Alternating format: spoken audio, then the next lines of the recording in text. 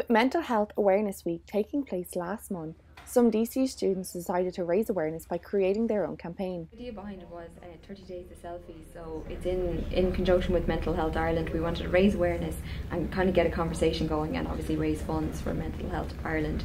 So the 30 Days of Selfies campaign, you start off day one, you take your selfie of yourself doing something fun, whatever it is, something a bit different. You tag 5 friends and then you text MHI to 50300 and then to donate €4.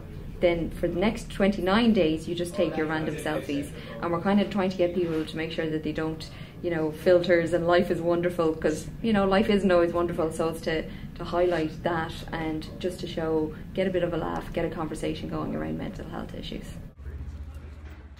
DCU's Disability and Learning Support Services offer a range of support services for students with mental health issues, as well as various other learning difficulties.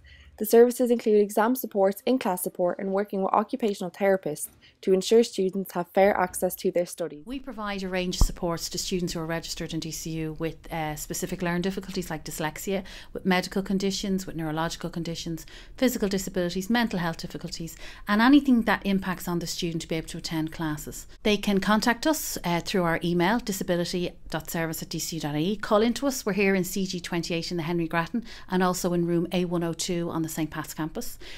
Call us. Anything they feel, they either call in, drop us an email or drop into us and have a chat. And we can have that initial chat if they're a bit, I'm not sure what you can do for me, I don't think there is anything, or I'm not sure if I fall in your categories. Come in and have a chat with us and we can see if there's any supports we can offer them.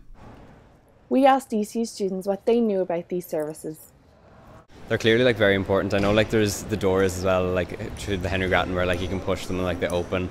But other than that, I haven't really noticed many. But that could just be me being a bit ignorant because I don't have to think about it so much. But I'd hope that they are there and that there's that accessibility for people who don't have the same abilities that I am lucky enough to have. As far as I'm aware, and I'm sure the general consensus is the same, is that there's not nearly enough done in disability services in DCU.